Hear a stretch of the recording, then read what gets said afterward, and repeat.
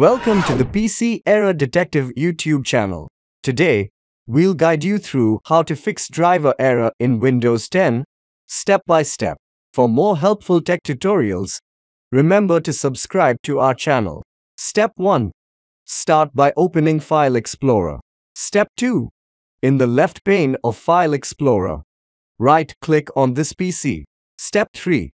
Select Manage from the context menu that appears. Step 4. In the Computer Management window, click on Device Manager. Step 5.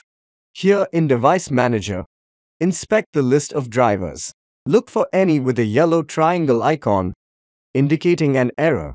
Right-click on the driver showing the error and choose Update Driver.